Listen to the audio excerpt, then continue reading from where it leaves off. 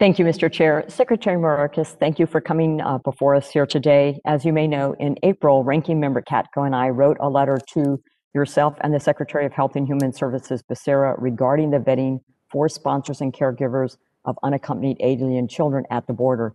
We have not yet received a response. Can you commit to providing us a response on this within the next week? Congresswoman, I apologize that if we fail to respond to your letter, and we most certainly will as quickly as possible. Thank you. I pride myself on responsiveness, and we have we have many committees to answer to, and I apologize, and we'll address that immediately.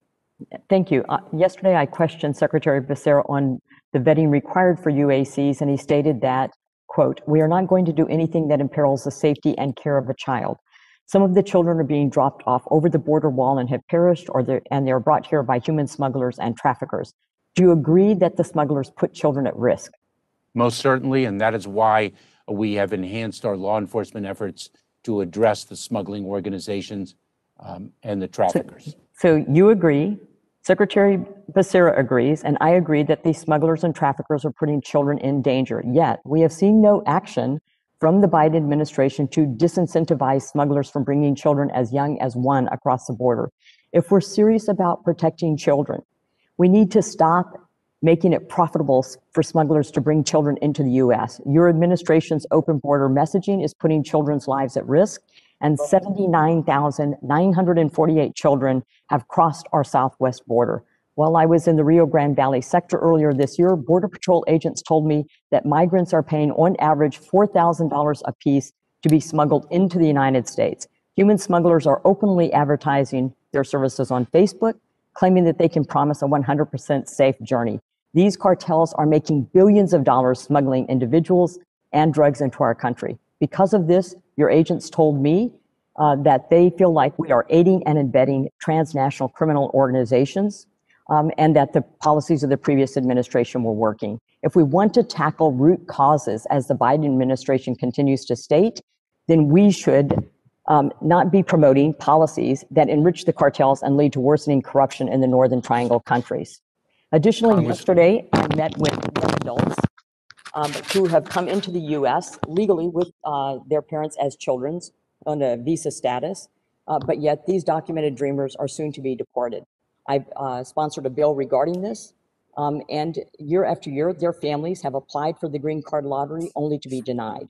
When they contact your staff, they are told that they should get married or leave the country and come through the southern border. They are young adults that are being penalized because their parents did not commit the crime of coming to the U.S. illegally, and it would be incumbent upon you and your staff to address that issue. Finally, I have co-sponsored several bills regarding SIVs, or special interest visas. There is no greater urgency for your department than to bring safely to the United States those who have helped us in Afghanistan during the global war on terror. The situation is becoming increasingly more dire with each day that passes, and with reports that the Taliban has recently closed off access roadways. I'm a Vietnam-era veteran, and I know firsthand that no one wants to see the image of a helicopter leaving a rooftop with people dangling from the footplates. Let us not compound the mistakes of the past with inaction in the present. Can you commit to working with the State Department and Department of Defense with a renewed urgency for evacuating these individuals from Afghanistan? Congresswoman, yes, indeed, we're very focused on that, number one. Number two, allow me to thank you for your service, which is the noblest thing one can do in one's career. Number three, I share your view of the smuggling organizations, the trafficking organizations, and the harm they caused.